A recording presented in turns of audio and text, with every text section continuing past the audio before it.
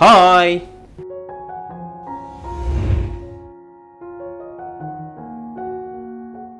This is Dr. APARNA, Senior Consultant Neonatologist and Pediatrician.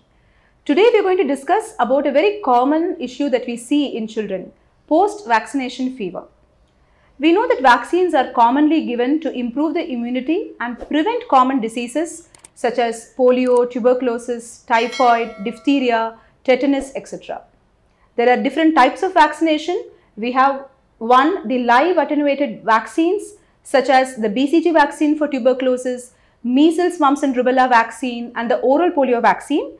And we have some other vaccines which are the killed vaccination such as diphtheria, pertussis and tetanus vaccination. Now what causes fever after vaccination?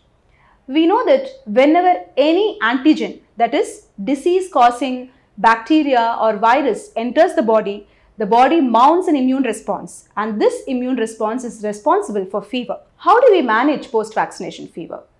The most important thing to remember is not to panic, to continue adequate hydration. Infants less than 6 months should be continued on breastfeeding post-vaccination. Remember to ensure adequate intake of fluids and diet.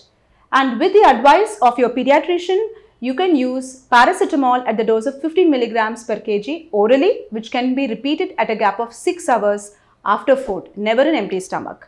Usually post-vaccine fever does not last for more than 24 hours. Take the advice of your doctor if there are any other danger signs such as high-grade fever, refusal of feeding, excessive irritability or any obvious swelling, redness or pain over the vaccination site. Thank you.